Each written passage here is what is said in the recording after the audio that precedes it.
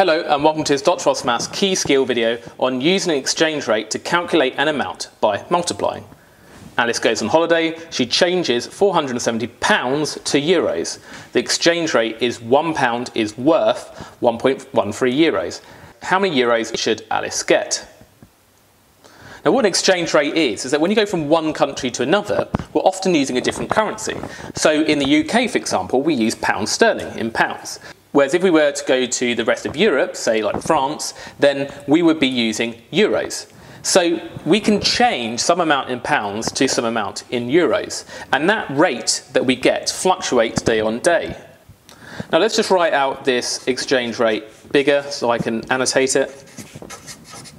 We have an amount of £470 and we want to change it to euros.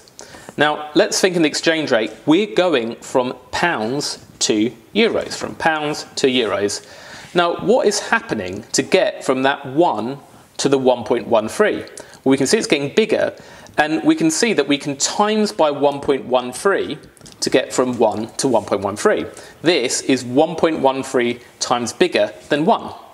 So therefore, if we got some amount in pounds, £470, we can times by 1.13, and if I do that on my calculator, I get an amount of 331.10